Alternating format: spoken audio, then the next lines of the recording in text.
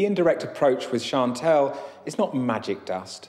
It doesn't mean it's going to work every time, but she appreciates the fact that you're not right in her face, giving her warnings, making demands. Right, Chantel, I don't want to have to take your phone away from you.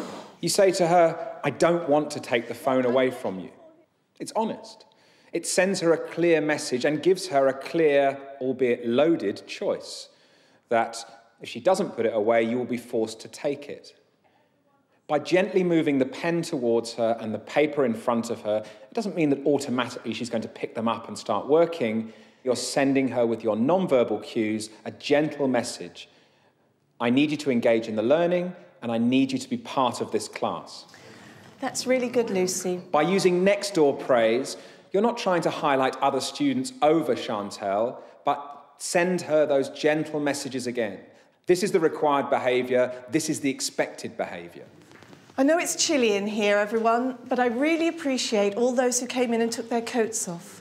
The indirect approach is not an exact science.